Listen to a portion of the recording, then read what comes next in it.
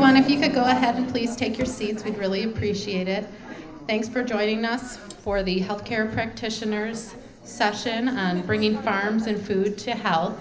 We've got 3 great speakers lined up. First will be Dr. Huebner. Next up we'll have Dyer, and we'll finish with Coco Newton. And if you could please save all your questions to the end, we'd really appreciate that. So without further ado, I'd like to welcome Dr. Huebner up.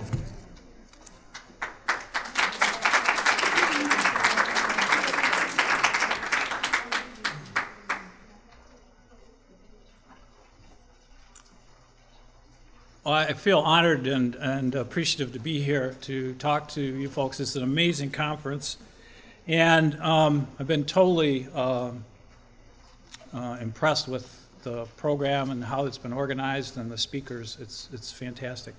Yeah, my name's Chuck Huebner. I'm an allopathically trained medical doctor. I'm board certified in internal medicine. I'm board certified in rheumatology. I'm also a member of the American College of Lifestyle Medicine. I've been in medicine for 30-some years. I've got some harpoon marks, some scars, some bruises. I've been a patient. I've experienced essential hypertension, hypercholesterolemia related to the Western diet. I've gone through an episode of physician burnout and severe depression. I developed a weird systemic illness after a pharyngitis. And I'm speaking to you today as a physician and a patient. And 5 years ago, you know, my life kind of changed. My brother died of a heart attack at age 50, and I was on Lipitor and high blood pressure medicines, and was in decent shape, but not great shape. I started reading on the New York Times website, you know, more medicine is you know, about cardiovascular disease, and you know, more cardiac care is not better cardiac care, written by Michael Osner, who's a preventive cardiologist. That's not an oxymoron. From Miami. I then really got interested in food and how food affects our blood vessel health for one meal and endothelial dysfunction, and went off on a tangent. I tend to be a little bit obsessive. My wife will tell you about that. And so eventually, after a long story short, I ended up at Cleveland Clinic Wellness Program run by Dr. Esselstyn, and you know, went on a plant-based diet. And when I came home from Cleveland Clinic, I told my lovely wife, you know, I'm going to become a vegan. I'm going to go on a plant-based diet. And she said, good luck, buddy. And so my life is a wonderful person. She's the light of my life. And so I had to kind of do a lot of this stuff myself. And this whole process that I went through really changed my view as a physician. And, you know, in 6 months I lost 35 pounds, got off my medicines, and my cholesterol went down to 103. So that was kind of a transformative experience, and changed my view of how we doctors look at ourselves and our patients. And you know, we're trained under the biopharmacologic procedural paradigm of human health, which is a very truncated, narrow view. So I've been in medicine for 30 years. I got 20 minutes here, and you know, I'm going to zip through these things and show you my view of medicine, its dysfunction, and things we can do to help it. These are seminal books: Overdosed America, John Abramson, The Broken Promise of American Medicine, How Pharmaceutical Companies Are Corrupting Science, Misleading Doctors, and Threatening Your Health. That's John Abramson. Less Medicine, More Health, Atul Gawande. I'm sorry, this is H. Gilbert Welch, The 7 Assumptions That Drive Too Much Medical Care. He's wonderful, he's from Dartmouth. And then End of Life, We've Medicalized the Dying Process in America, Being Mortal by Atul Gawande. Okay, so I don't have much time left, so let's just try and zip through these. This is an hour presentation, we're doing 12 minutes. Okay, so I wanted this to be a little interactive. We've got some prizes. If people get the right answer to the question, you get a more kale shirt. Okay, does anyone know who that is on the far right there? You raise your hand. Raise your hand. Right. Okay, what size shirt do you, t-shirt do you wear? We got large and medium.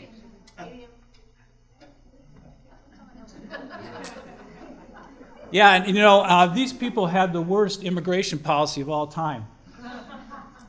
Okay, sorry. I'm sorry. I apologize for this, but I'm sorry. The souls of physicians are being murdered. We're being murdered by the system, the bureaucracy. We've been turned into providers that click boxes. And, you know, I want to turn patients into people. I'm not a therapeutic nihilist. We've got to use the drugs. They bring people back from the brink of biologic demise. But we have to use the lifestyle factors if we want to really maximize the health and outcomes of our patients. And so this is what I say to that. I mean, it's just we're getting killed by this. It's really keeping us from our message and our ability to be healers. So, you know, when I give this talk to medical professionals, I say, you know, that spiritual people, the job is to comfort the afflicted and afflict the comfortable. We have too many specialists, not enough primary care doctors. We have 70% specialists, 3% primary care doctors. The foundation of a good health system is primary care doctors. But you can see it's all about the money. Okay, so the military-industrial complex is like the medical-industrial complex. Highly interventional and not all that effective.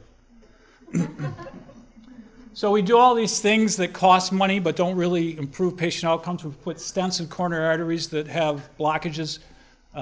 We put hardware in people's backs that have back pain that may or may not need these. So there's a lot of waste in the system, and we get paid for doing more.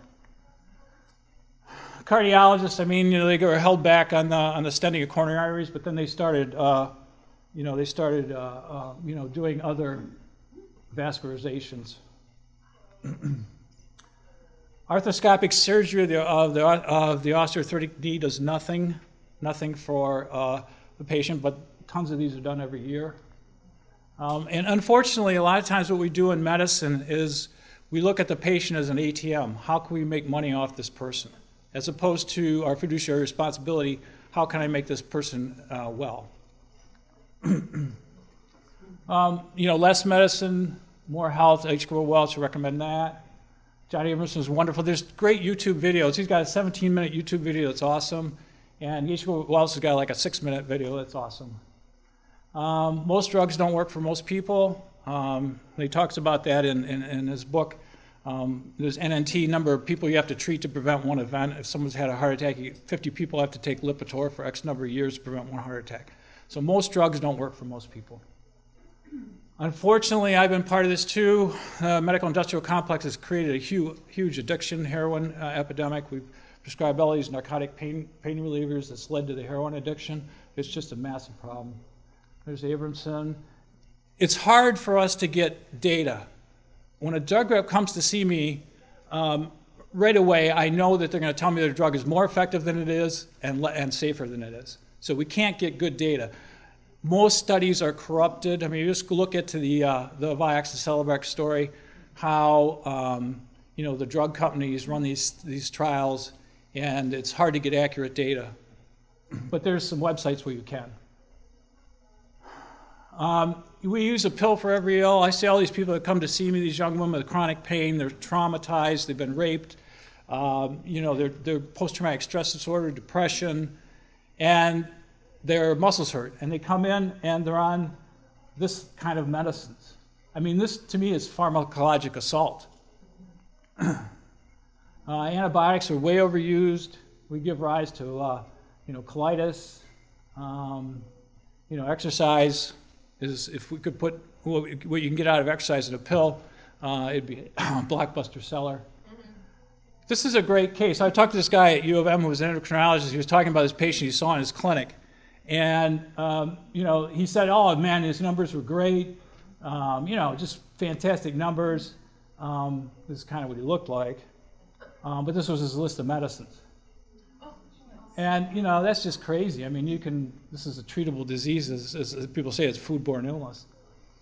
This is Mark Ramirez. He's a U of M lineman. He developed type 2 diabetes. He's Hispanic. Was way overweight. Was on a bunch of medicines. Went on a plant-based diet. In 6 months, he was off all his medicines, and he's a lean, mean, mighty machine now. So we have a passive receptive medicine. We do things to people as opposed to people doing things for themselves, empowering themselves. Back pain is a good example of that. I do a lot of core exercises. I have a bad L5S1, but I'm not going to have surgery unless there's some sort of grave neurologic problem. Core exercises could be as effective as spinal fusion surgery. And if you got a gut like that, it's not good for your back. Sleeping pills, meditation and yoga are wonderful for our mind and mindfulness. 35% of women in Emmett County smoke cigarettes that are pregnant.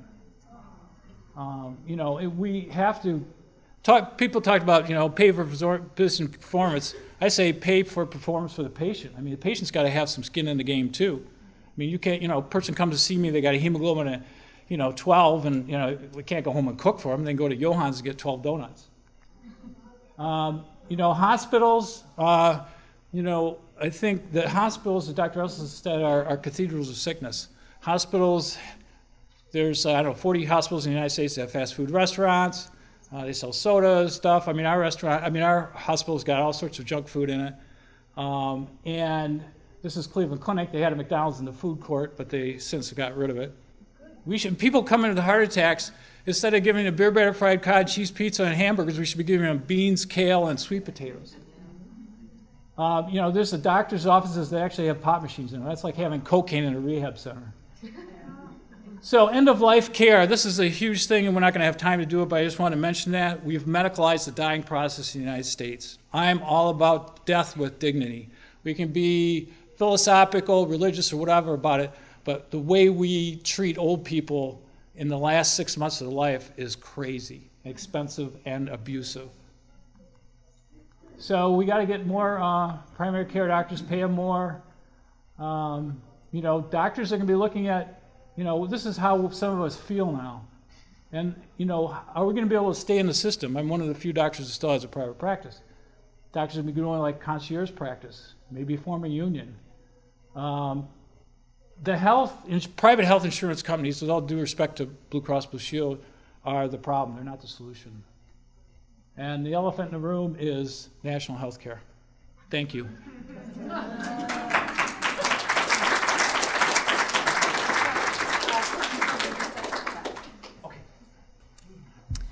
Okay, let's. I have quite a few slides. We're going to just rock and roll right through them so that we'll have time for everybody to actually ask questions at the end. So don't try to feel like you need to actually read all my slides. I will talk you through them as to what is the actual important point. Do I have to point it at? What do I do? Point it at the computer? Otherwise, it's not working now. All right, how about if we do it this way?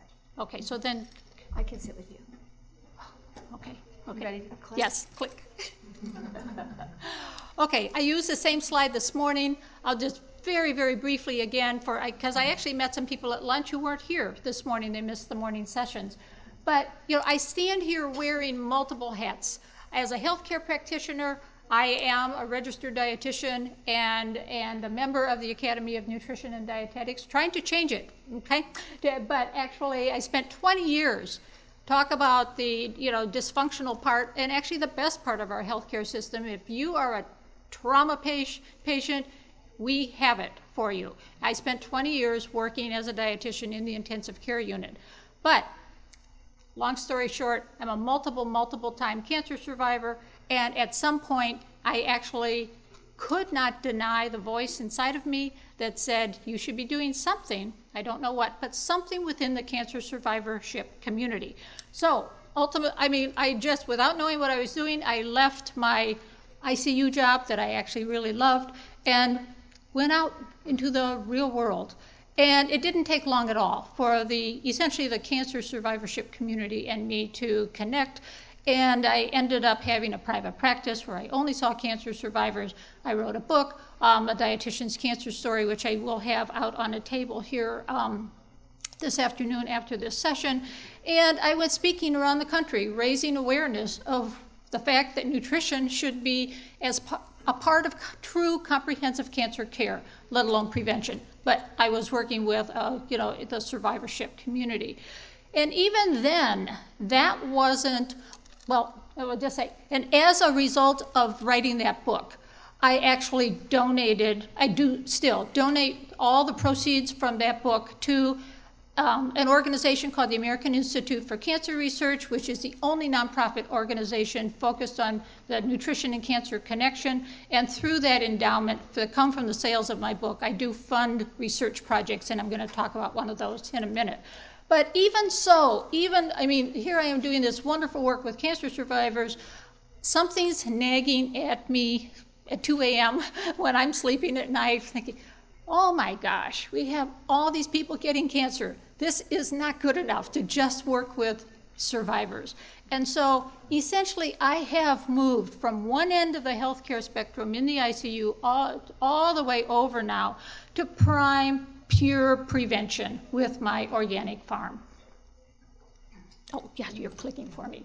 And so as a result, when I leaped out of the ICU into this real world, somehow, the universe connects. And the Detroit Free Press came to me, phone call, hi, I've heard about you. You're a dietitian and you're a cancer survivor. Could I do an article about you for the Free Press? It was essentially a promotion for the Race for the Cure in Detroit. And I said, sure, without thinking that my life would change. Well, it did. They wrote a beautiful article in the Free Press this was in the mid-90s, before the internet and the old-fashioned wire service. And that article that they wrote, essentially combining the stories of me as a dietitian and a cancer survivor, went over the wire service, and over 1,500 people found my home phone number and called me. You don't think that changed my life? Well, Italy. So I'm off, on that. So anyhow, what they said basically is, why aren't we getting this information that's in this little article in the Detroit Free Press in our cancer centers? Please write a book. Okay, so click. So I wrote a book. I knew nothing about writing a book, but honestly, it's not rocket science. And so I wrote a book and published it myself because I didn't have time to find an agent, a publisher, to do all these things, because these 1,500 people wanted my book yesterday. Okay, so I just figured out how to do it, and again, the universe brought me help.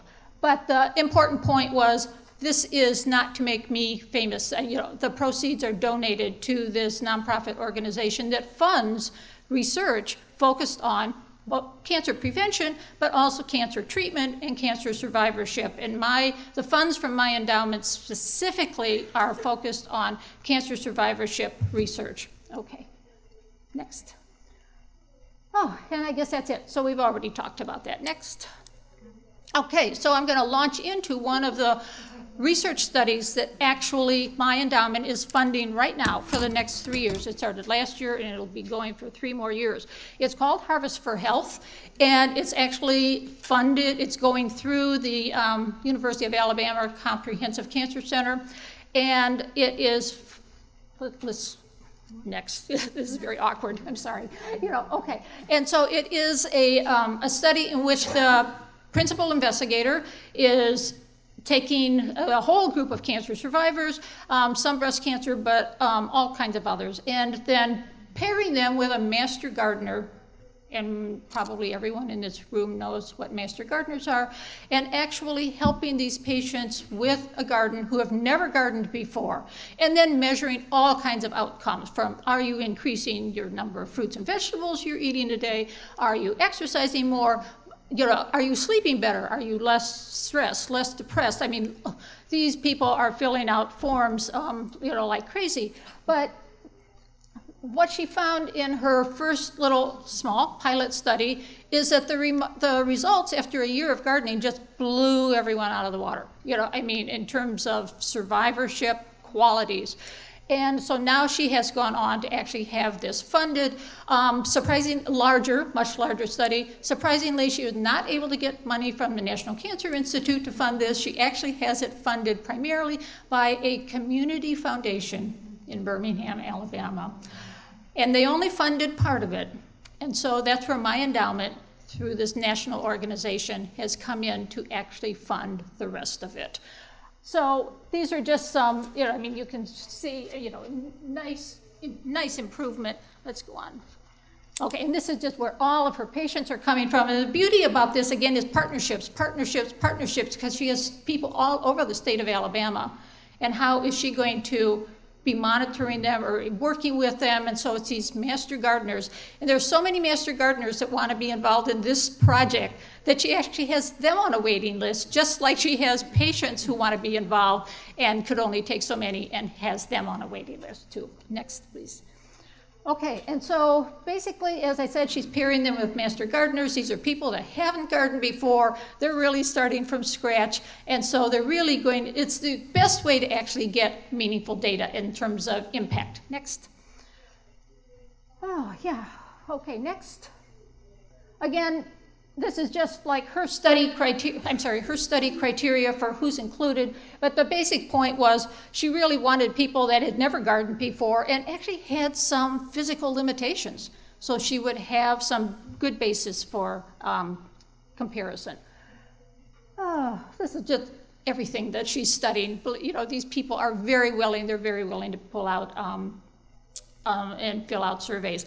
This is just a one graph. It's an ongoing study. There's not a lot of data from this much larger conglomerate and study group, but here's one that she showed me, and even so, all the patients are not included with this data, but she's actually measuring IL-6, which is a measure of inflammation. It's a molecule in our blood that measures inflammation. Nothing on a chronic basis is good about inflammation. It is definitely correlated with all of our chronic diseases.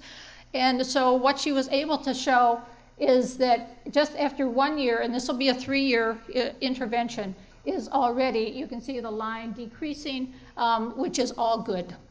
Okay, and there will be just scads of more data. I mean, the actual quality of life data, but also the biochemical data, all of which are biochemical markers for healthy aging that she is measuring, that my my fund is helping her to complete.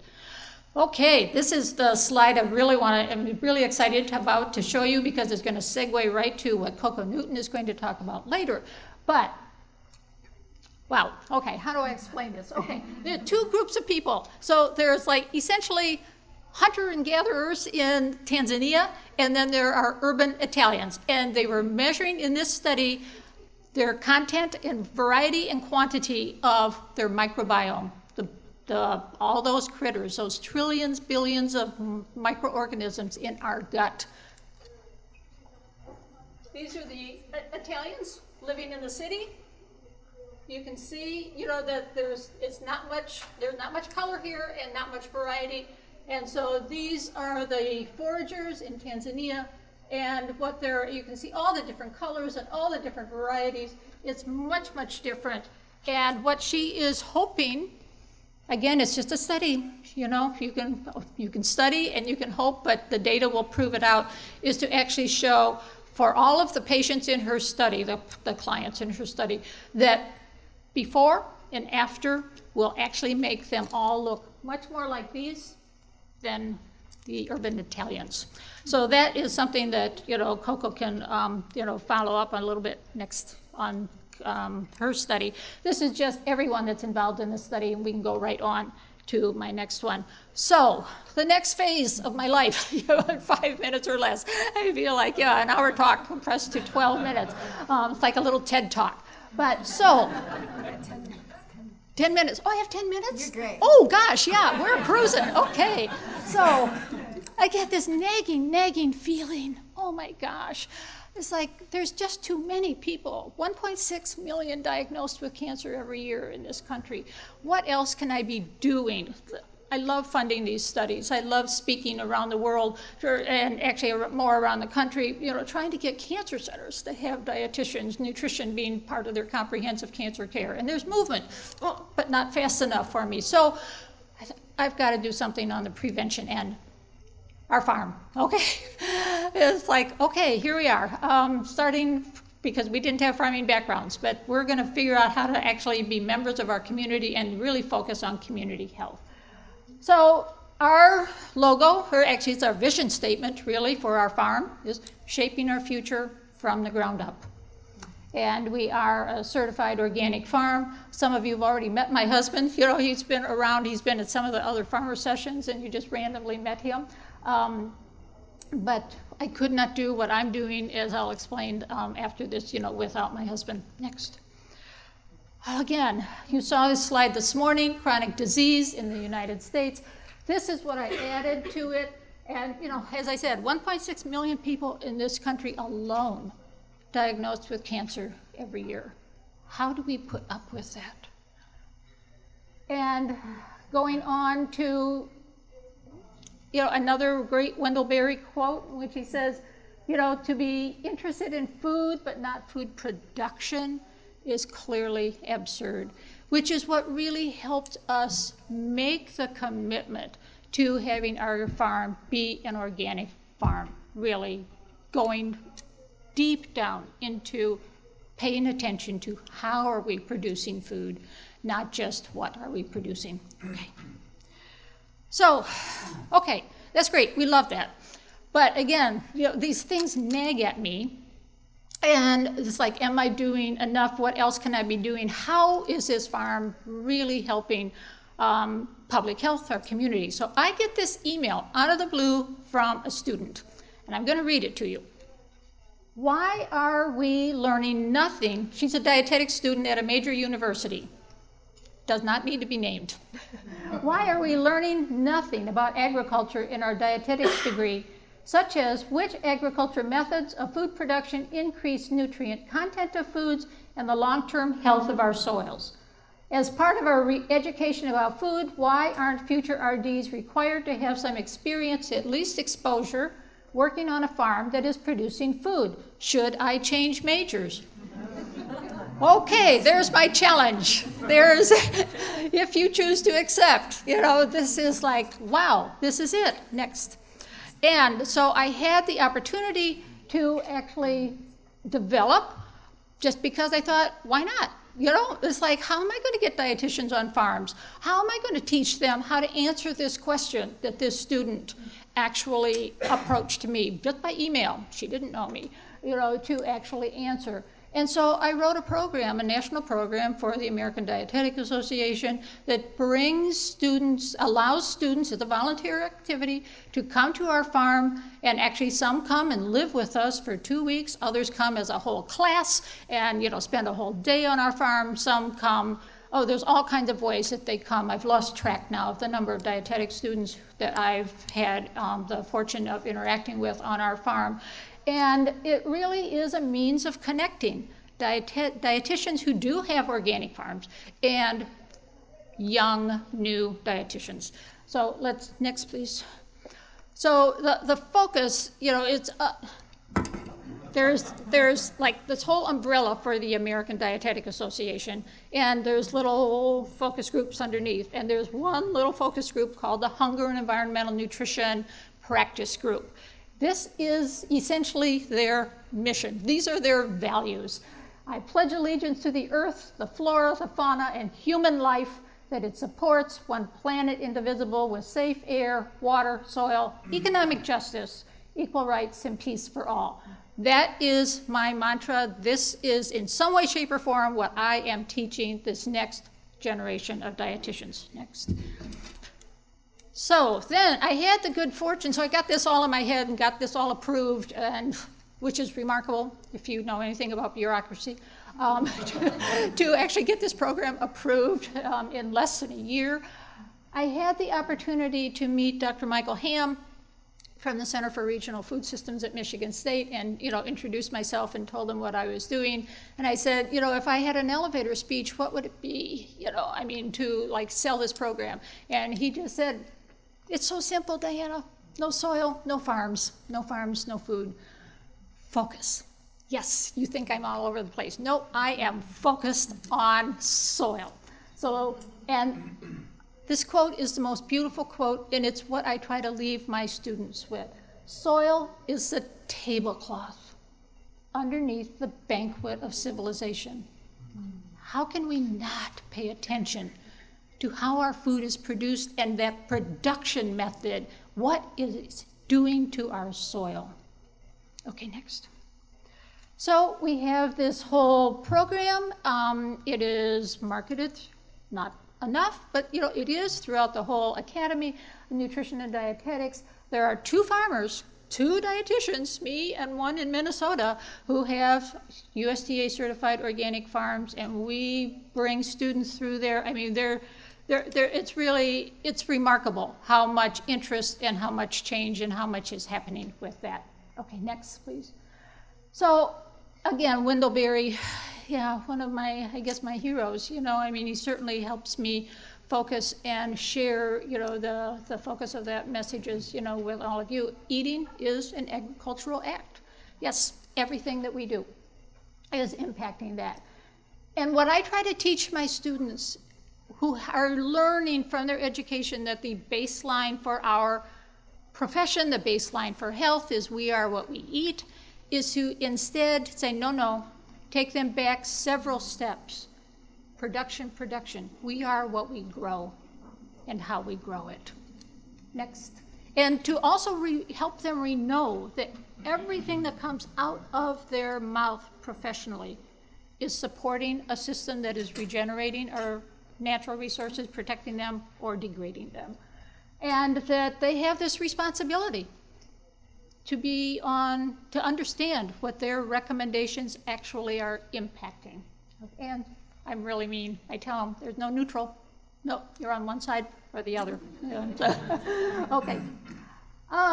Benefits, again, Michael Hamm has been very influential for me. I'm glad that he has YouTube videos too, so I don't have to take notes like mad when I hear him speak. But the bottom line for what we are doing, true sustainability, is the 3-legged stool: the economic, the environmental, and the social health. And that's what I try to teach, our students, that they are a part of this. They are a part of driving these outcomes. Next. Yeah. Oh, and I'll just, we're almost done here, and I'm just going to share a few comments from them. These are some of my students. I can't put photos up for all of them anymore, but my experience showed me the big picture. Here's a student who's finishing her dietetics degree, who actually has an undergraduate degree from, Johnson & Wales Culinary Institute in Delaware or Rhode Island. She goes, I never thought about where my food came from. Oh, thank you. Okay, so I'm so glad you're here. So we're going to change that. And again, we're not taught to consider agricultural's impact on all of these, factors. Okay, and let alone health. Next, please. Okay. I learned the importance of being concerned with local community partners. Yes, oh, thank you. I wrote to all my students, I don't know, whenever I was first asked to give this talk, I said, okay, 5 words or less, 5 sentences or less, tell me, what did you learn on our farm? And I got back so many wonderful answers. I'm just sharing a few. But this one who said, I learned about partners. That's what I thought, oh, thank you. Yes, so important. We've heard it all morning today. The most memorable experience I had was an empowering lesson to eat more mindfully. We heard that this morning. And I am confident that I will leave these 2 weeks. Oh, here's a student who's still coming. She hasn't even been here yet, but she wrote me. She goes, I'm confident I will leave these 2 weeks with greater insight and appreciation of the food we eat, where it comes from, and the power that it has on both our land and our bodies. Next. They are our future. And I'm going to focus on and end with just this one. Nicole, who is just finished her dietetic internship. She, previous to that, had a 2-year Master's of Public Health program through the University of Michigan, with then going right into her dietetic internship. Between that first and second year of that Master's of Public Health, they have to do a field experience. They can do anything they want. And she, again, the power of the internet, found me. She was totally focused on oncology and gardening. And what a combination. So everything we did that summer focused on oncology. Everything we did, we brought back to oncology. and then growing. So she got lots of experience with square foot gardening, with garden tower type of gardening, and of course I took her and she spent some time at the farm at St. Joe's too. She has now been hired as the first outpatient oncology dietitian that St. Joe's in Ann Arbor has had. Finally, I was like, oh my gosh, I've been working on that for 20 years. And she will, as soon as she gets her feet on the ground in that outpatient oncology clinic position, she will be relentless in getting that hospital, that clinic, that little slice of St. Joe's and those patients involved with the farm. Next. That's, I think, the best thing that I can tell you. What did I say? Oh, a garden, yes. You know, a garden is a labor of love. A treadmill is just labor. So practical advice, don't wait for data. Don't wait for all my studies to be done or for a student of mine to show up and help you. But get your patients, get your community, get your family gardening. Gardening, get them outside, even if they're growing herbs on a windowsill. You know, it is something. And to connect with our local food community, because it is the future for our collective health. Thank you.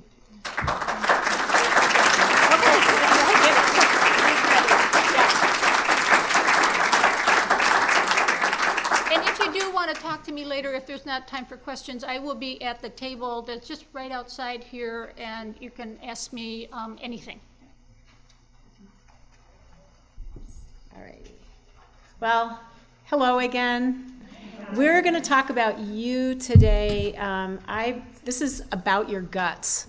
And so this is going to be a little bit more clinical, but it's going to be totally connected with farms and food, as you will see. But I want you to be thinking about your own GI systems and GI systems of your friends, and that's not a topic everybody always talks about. Just the premise here is that I focus on the underlying causes and the roots of disorders and disease, and that is basically the byline of functional medicine as a functional medicine nutritionist. Hippocrates said, all disease begins in the gut. How many times does your doctor ask, how's your gut? Aside from, are you regular? And for one person, regular might be once a week, and for someone else, it might be 5 times a day. So what is regular? Hippocrates is also the author of that very well-known comment or phrase, let food be thy medicine and medicine thy food. You're hearing that theme all day today.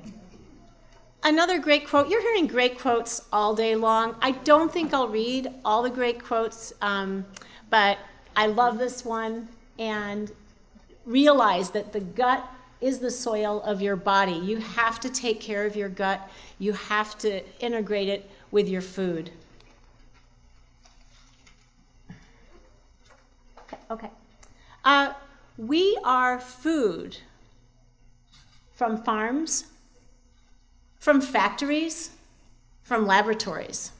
What we are, what we eat, we are, but we're also what we eat, digest, absorb, and metabolize, and detoxify.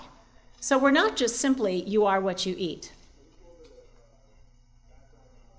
Now, we're going to be talking today about the gut microbiome, all those little co-inhabitators, but you'll also hear the term flora, and you'll also hear the term bacteria. So bacteria, microbiome, flora, all interchangeable. So the background of this all is going to be this bacteria and how it influences every aspect of your health. Fatigue, something as simple as fatigue. Who would think? Maybe it's my bacteria in my gut that are creating compounds and metabolites that are causing fatigue in my brain. Pain, your skin. Gut flora and skin are highly, highly related in terms of acne and rosacea and hives. Vitamins, they make vitamins. They will regulate cardiometabolic syndrome and weight and every aspect of the body. the microbiome effects. And the grand central station that drives all these reactions is that, your gut. So we're going to dig in. There's some key functions of the gut. Very simple. Digestion and absorption, intestinal permeability, the gut microbiome, which we're going to be focusing on, inflammation and immune pathways, and the nervous system, also called the enteric nervous system. Now, there's a microbiome project. You've heard little bits and pieces about that, and we're focusing on the gut and stool microbiome. But these are some cool statistics, I think, that our microbial cells outnumber our human cells by 10 to 1, and that our microbial DNA outnumber our human DNA somewhere 100 to 200 to 1. So what are we mostly?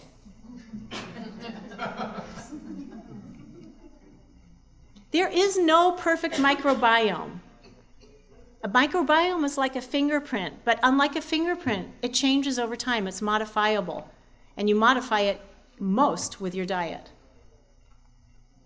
So just imagine 2 tennis courts, and then take your GI system and lay it all out. That's how much surface area there is to your GI system, each one person. And about 95% of all the bacteria in your body reside in your gut. And your stool is equal food waste and biomass. So if someone complains about your stool odor, you just say, it's not me, it's my biomass. It's the microbes who did that, not me. Your gut flora in your body for maybe a 200-pound person can weigh up to 5 pounds. And the gut flora make vitamins, create enzymes that are involved in digestion and metabolism. And they modulate inflammation, and they affect every organ in your body. The colon is the biggest reservoir of your bacteria in the GI tract. So when we look at biodiversity, and I love this, biodiversity is life, is our life. So in the human gut, we measure diversity. And that's some of the testing that I do. And for the most part, as you've heard today, the more biodiverse the soil, the healthier the soil. The more biodiverse the gut, the healthier the gut. And so most of my patients that come in, who really are, like I called them earlier, the walking wounded, have very low diversity association. And so a big part of the plan is to, as Diana was alluding to, is like work on the microbiome through diet and sometimes through supplementation.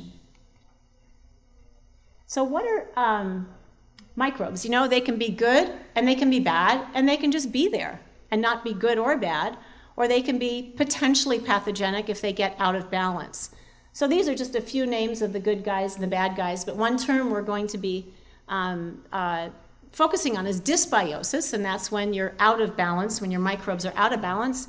And these might be some of your symptoms, and I'm not going to read through this list on the left, but I can almost guarantee, maybe this is a healthier crowd, this is maybe not the average American crowd with a standard American diet, but if it were, 1 in 4 people in here right now would say, I've got something going on with my gut that I don't like. So it's so common, and more than one thing too. So the causes of dysbiosis are all of these on the right. It's different medications, it's stress, it's GMO foods, it's infections, processed diet, and so forth. Now, one of the things that happens from dysbiosis and from inflammation and immune issues in the gut is something called leaky gut. It's also known as intestinal permeability. This is going on for a lot of people. I really don't know what the statistic is, but it's high. And so the kind of symptoms you have are all those inflammatory symptoms and a lot of the ones that you saw with dysbiosis. And what happens with leaky gut is that there's a breakdown in the barrier, the absorptive barrier of the gut, where there are something called tight junctions. So gluten's a hot topic. People go, well, Am I celiac? Am I gluten intolerant? Am I gluten sensitive? And let's, figure all that out. Bottom line is, if when you eat gluten, you get these symptoms either inside your gut or outside your gut, this is leaky gut happening when all of a sudden you're finding that, there might be a tie-in with, my gas or my distension or my unhealthy bowels and my arthritis and my fatigue or my depression or my skin. And I have to tell you that there is a subset of the population, maybe 10%, that have total silent gluten sensitivity. They don't feel a thing in their gut, but they're dealing with anemia, they're dealing with osteoporosis, and maybe some of these other outside of the gut issues. So you can't always go by gut symptoms. So this is a very simplified version of how I would look at somebody's gut. And it's the 4 R's of the gut. And the first is, you need to remove what's there that shouldn't be there. Are there pathogens in the gut? You have to measure those pathogens. You have to do in-depth stool testing to find out. You can't just guess and slap on different probiotics or enzymes and so forth. You really should know what you're targeting. So you want to remove pathogens. You want to remove allergens. So you need to really drill down and find out what kind of food allergies someone might be dealing with that they may have no clue. Xenobiotics are basically just foreign substances that aren't supposed to be there, from drugs and BPA and things like that, that get into your body and create immune problems, and heavy metals. So you need to clean up the diet and clean up the environment that the person lives in that might be also affecting the gut. And then you replace. So what I will do is look and find out, is their pancreatic function making enough digestive enzymes so they're able to digest? Is the body making its own hydrochloric acid? We're in such an antacid mindset here, with everything is Tums and proton pump inhibitors and kill that acid, but that acid is absolutely essential for digestion. It also protects you from microbes that you're exposed to all the time. It's going to get down into your GI tract if you're too low in hydrochloric acid. And which happens a lot for elderly people, but also people who are constantly popping antacids. And maybe replace with fiber. Reinoculate. So when I'm looking at a stool and I'm looking at, what kind of bacteria, what kind of yeast, what kind of parasite, if they're there, are in that stool, and what kind of beneficial bacteria is there. So then we may have to reinoculate with probiotics, and specific probiotics, and prebiotics, which I'll be telling you about that. Prebiotics are basically foods that feed bacteria. But I'll be showing you how they feed good bacteria, but in some cases they feed bad bacteria and you don't want to use them. And then repair, working with diet, which contains quite a bit of healing properties, for example, something like bone broth, and other foods, nutrients, specific nutrients and herbs, and fatty acids that all are involved in repairing the gut. So there's a low-tech approach and a high-tech approach. And the low-tech approach really doesn't cost anything. And so it'd be maybe working with an elimination diet where you take out the most commonly offending foods and you put someone on a very anti-inflammatory and hypoallergenic diet and for about a month, and you just see what happens. And then you reintroduce foods one at a time, very, very slowly, to monitor reactions. That's a cheap, easy way to go. And you might bring in the use of prebiotic and probiotic foods and fiber, and then the tests you might do. There's a home test for testing your hydrochloric acid capacity that's very easy. And you can also do, and I know this isn't like scientifically proven, but I got to tell you, it seems to correlate very well with stool tests. And there's a spit test that you can do in water to see if your spit actually sinks or floats, to give an idea of whether there might be a candida overgrowth. I know it sounds a little flaky, but I have seen so much correlation with that, and for people who don't want to spend on testing, it's one thing they can do so long as they don't look at it as an absolute, validation. And then the high-tech approach would be a comprehensive stool analysis, and I recommend this for people who are really dealing with chronic problems, organic acid analysis, which is looking at metabolites of different microbes and yeast and in the gut, and to find out if those are up. And food allergy testing, gluten antibody testing, and a variety of different supplements, but they would be targeted. Now, what changes the microbiome faster than anything you can do? Yeah, diet. So whether it's high fat, low fiber, high fat, diet will change your microbiome in 24 hours. It's the most modifiable intervention. You don't have to swallow bacteria necessarily. Now, this study just came out, and I thought it was very cool. Was published on January 14th. And, the journal is the Molecular Nutrition and Food Research Journal. Bottom line here is that let's say you eat this perfect diet all week of greens and all your best farm foods, organic, and then you just splurge on weekends and have your junk food thinking, hey, I've been good all week, and it is no different what it does to your microbiome in taking it down than if you were to eat junk food every single day. So there's no such thing as splurging on the weekend. And maybe, it's not like I'm trying to be like this strict ogre, but there's no neutrality, to borrow your term. And in a way, too, you got to think, what am I telling my body? It's a message to your body. I'm going to be good to you, and then I'm going to mess with you. So these are some different diets. You will find the books, you'll read about them in the literature, that have been helpful for a lot of people with various digestive disorders that help in restoring the microbiome. I'm not going to go into these diets specifically today, but I wanted them to be up here for you as a reference point. Now we're going to talk about prebiotics and probiotics. And that little symbiotic, that's just like when you combine the two. So I want to show you about what prebiotic foods are. I'm just going to see first, can someone just tell me a prebiotic food quickly? Okay. Yeah, okay, good. And people sometimes get the prebiotic and the probiotic. Now, yogurt and kefir is a probiotic food. It's not a prebiotic because it contains the live bacteria, and so you're getting it directly. These are the foods that actually feed bacteria in the gut. And these are probiotic foods that already have live culture in them. Kind of reminds you a little bit of lunch. Yeah.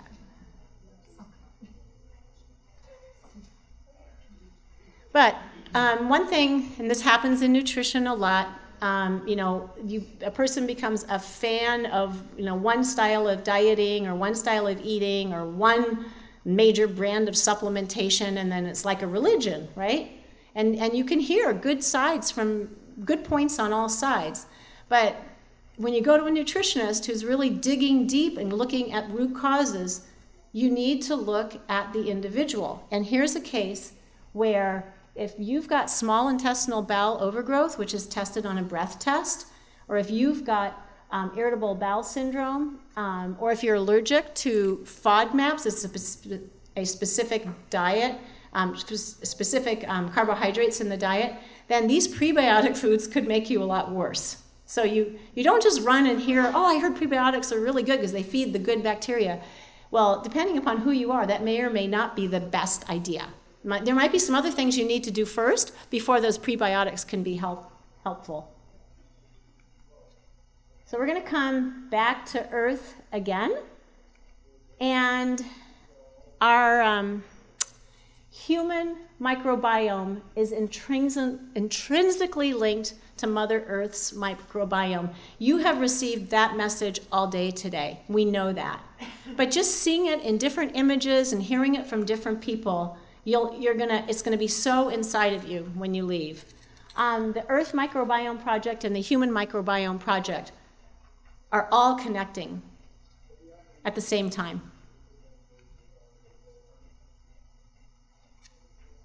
This came from the Atlantic magazine. The single greatest leverage point for a sustainable and healthy future for the 7 billion people on the planet is arguably immediately directly underfoot, the living soil where we grow our food. It is the tablecloth under which we survive. And obviously the microbial community in our gut is just as important as that of the soil, or back and forth, vice versa. So you have plant microbiomes, and earlier today, Dr. Daphne Miller showed us a plant microbiome. And the role it plays in our community, you already know that really like plant, like human. Again, you know this. And here in this Nature magazine, in order to explain to people about their guts, they used a lawn as a metaphor for people to get what happens in the gut when you destroy it with antibiotics and you and don't eat the right foods, and you end up with a low microflora or low diversity gut and so forth. But they used the lawn, which everybody knows what their lawn does, but they don't always connect it with their gut. So we can look, like in Western medicine, we see that we look at the body as more of a machine, whereas in Eastern medicine, we look at the body more as a garden. And the outlook, it's really a war on disease. That's the conventional medical paradigm. And in the Eastern view, it's a collaborative effort in cultivating health with your doctor. And that's what we're going for. There is a bacterium called Mycobacterium, and it's Vaccae. I am not sure of the pronunciation. Can someone help me in here? Vaccae? Anyway, it has been shown to reduce depression. It has a Prozac-y type of effect where it actually stimulates the serotonin. And so we wonder, why do people feel better when they're gardening? What is it? People describe this glow or this feeling, and that's where the stress gets released. This is probably part of it because it's inhaled. So back to food as medicine. We know it, provides us with vitamins, minerals, and phytochemicals, and we're focused on microbes today, but also the fact that it's a source of grounding social meaning and earth medicine. And I just put this up for your amusement. How many of you have seen this before, where you can look at various foods and the organs that they help and how much they look alike, starting with the carrot and the eye, or the kidney and the kidney bean, the sweet potato and the pancreas, avocado's uterus. I just always think that's such beautiful synergy. Now, this is, I'm going to talk about crosstalk. There are edible plants talk to our cells. And we're going to start out with something called exosomes. And these are like inside the cytosol of a cell. There are these little things called exosomes, and they have a lipid layer around them, and they contain information, and they send information on cell-to-cell signaling, inflammation, and so forth. And they are secreted by both plant and animal cells, and they actually talk to each other within the body, but they also talk cross-species. And so this is a study on these 4 foods: ginger, grapes, carrots, and grapefruit. How am I doing on time? I'm good? Okay. They regulate epigenetic expression. Epigenetic expression is the world we live in. We all come with our genes, but the epigenetics is everything that happens to our genes. So for example, let's say I come from a family with a high risk of diabetes. I may or may not ever get diabetes based on what I do with my lifestyle. Am I exposed to xenobiotic chemicals that act as an endocrine disruptor and promote diabetes? Am I eating the foods that are going to promote diabetes? Do I have a sedentary lifestyle? Am I under high stress and all these things? I may never get it. So that's the epigenetic effect, just so you understand what that term is. These foods regulate epigenetic expression to influence your immunity, inflammation, and tissue healing, and other factors. And they are resistant to digestive juices in the stomach, gastric and intestinal digestion. So they are living molecules. They don't get eaten up by your digestion and destroyed. So it's so important to eat a wide variety of fruits and vegetables and eating your whole rainbow of colors. We've co-evolved forever. We know that with plants, and we're very codependent. And exosomes may eventually become classified as nutrients. which is fascinating to me. Because you remember the days, any of you, when there were just vitamins and minerals?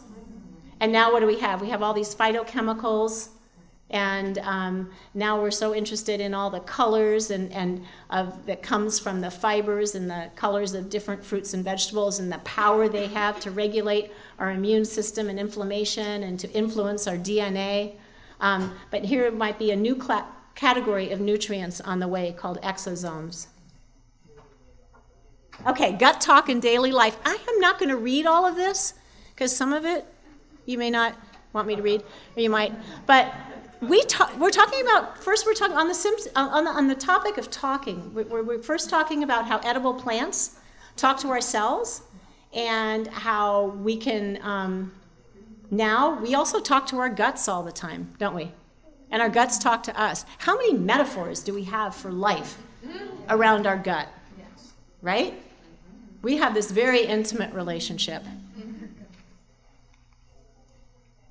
So, not surprising that our guts and brains talk to each other too. And this is a gut talking to a brain playing chess, saying, gutsy move for a brain. So cute. Thank you. So we have an enteric, or a gut nervous system that contains 500 million neurons.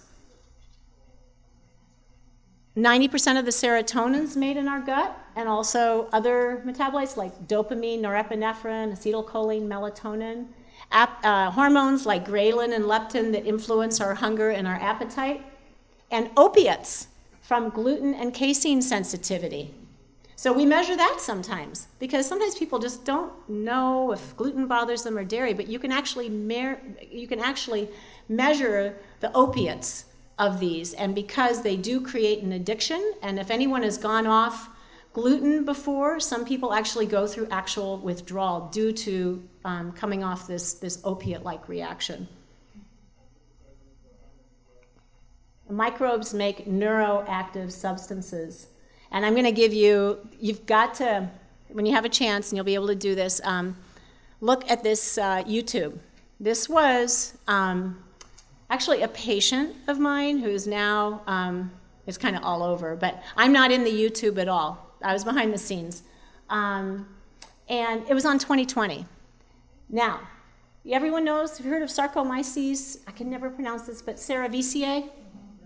Okay, it's the yeast that's used in winemaking and bread making, and it ferments and baking, bread baking. It ferments dietary sugars and carbohydrates to ethanol. This man was gut drunk. So he was sadly thought to be abusing alcohol. He was arrested 3 times the legal limit. He came to my office. He had to lie down. He could barely talk. His wife brought him from Ohio. And I measured his yeast in his gut. And it was well above the highest tolerable limit for yeast. And I wanted to put him on a no yeast, no sugar, no carbohydrate diet. But he had lost so much weight, I was very worried about malnutrition coming on my hands. So I referred him to a physician who had initially referred him to me. I referred him back to the physician with this information about the yeast overgrowth. And this physician in Ohio, in Columbus, actually monitored him and got him off and monitored that malnutrition. And he is in great shape now. But this is quite a story because everyone suspected he was abusing. Now, I talked a little bit about leaky gut, but there's also leaky brain. So what happens is many of the metabolites that are manufactured when you have leaky gut and you have dysbiosis, they make their way to the brain. And so symptoms such as anxiety and depression, ADHD, even autism, aspects of autism and neurodegenerative disorders and cognition, memory issues, this gut health is intimately connected to brain health. I have watched personalities change in my office that when I was really learning all this, I was just astounded because you know how you are, like if you know you're going to meet with somebody and you know they're really like bristly, what do? We just like calm ourselves before they come in and everything, and or someone who's always depressed and you just like you try to like meet them where they're at, you know, that's the right thing to do. what I have watched by changing people's diets and getting their gut healthy, I've watched personality transformations. And it's one of the most gratifying things, especially when someone is just chronically dealing with these kinds of symptoms. This is just a little graph that shows, wait, did I? Yeah. This is just another way of looking. Those are the leaky junctions right there, and showing just how it affects the various factors that I just spoke about, like depression and cognition and so forth. And here's, if you want to go into the science of this more, it's quite interesting because the vagus nerve is a major highway between the gut and the brain, but also adrenal stress. You know, adrenal stress can come from anything like staying up too late, being under too much stress, too much physical output. It can come from a chronic infection that you don't even know you have, and taking down your adrenals. And all of this will affect the gut, and the gut will affect, and an unhealthy gut will affect that. And so it's so intimately involved in the immune and the inflammation pathways.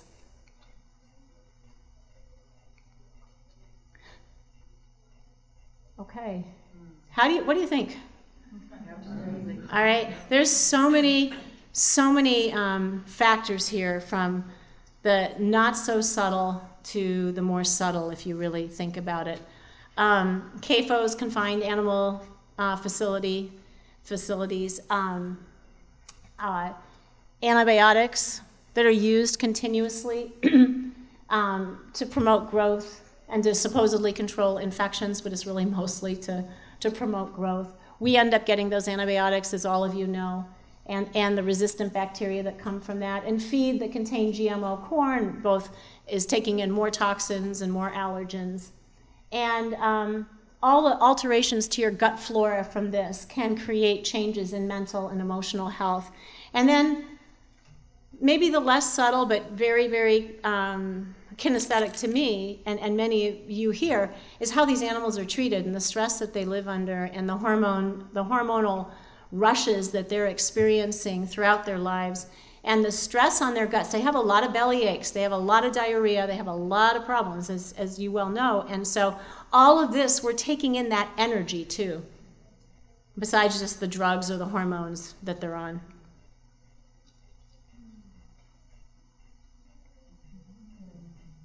We know this quote by Gandhi. Yeah. So there might be a new, well, there really is, this is just another name for it, but psychobiotics, and really understanding how are we going to treat people who have a messed up microbiome. If we're ever going to agree in conventional medicine that the microbiome makes any difference at all in daily health, then psychobiotics, which are basically targeted probiotics. And by that I mean, you know, we usually think, well, let's just take a probiotic. I'll take one that has like 50 billion versus 5 billion. I'll take one that looks like it has 25 strains rather than 6. But it's really kind of a roulette that most people are trying to guess what probiotics are good for them. It's going to be far more targeted by knowing what someone's microbiota is, by testing it. And then what are the goals? You know, there's certain probiotics that work on anxiety. There's certain probiotics that work on depression, or increasing GABA, which is a calming neurotransmitter. Or certain probiotics that will help with certain infections. So we have to become more targeted with that rather than just saying in general probiotics. But that said, for many people, there is an ability to kind of do take a probiotic and have it help you. And if you notice that it's helping you, then that's okay. You don't have to know everyone. But ultimately, I think it's going to become much more targeted in treatment. Any of you familiar with Dr. David Perlmutter? Yeah. So these two books, Brain Maker and Grain Brain. And he also has another book. Why am I blanking on it? You guys will know. He wrote it with Alberto Villos. One of his, but anyway, it really goes more into kind of the spiritual and microbial, firing up your brain or something like that. But these two books are very valuable if you're dealing with issues of emotional health and mental health and want to really look at diet. The the food you eat, and we're circling back to Hippocrates again. Remember I had him up as the very first slide almost? And he died in 370 BC. And there's still the Hippocrates Health Institute. And Anne Wigmore was the founder of it. She passed away in 1994. And to me, this quote just is so simple and so foundational. The food you eat can either be the safest and most powerful form of medicine or the slowest form of poison. And here I just have like a general summary of 8 points for your gut health to take it from not so good to better. Fiber rich, avoiding sugar and processed foods, avoiding antibiotics and other drugs that mess with your microbiome and your digestion. Obviously, getting allergic foods out of your diet, but knowing what they are, finding out what they are, because allergies can manifest in so many different ways. You know, some allergies can manifest at literally like someone slipping you a drug and you want to fall asleep. Have you ever had that where like 1 minute you're okay and the next minute you feel like you're on a drug and you're trying to keep your eyes open and everything? Okay. So you would want to look at, you'd really want to test your food allergies in those situations. Including probiotic and fermented foods and prebiotic foods, and really considering specialized testing if you're not getting anywhere just with diet. Because people will often come to me and say, I've tried so many diets, but none of them work. Well, maybe none of them were targeting what was really wrong, and we have to dig deeper to find out.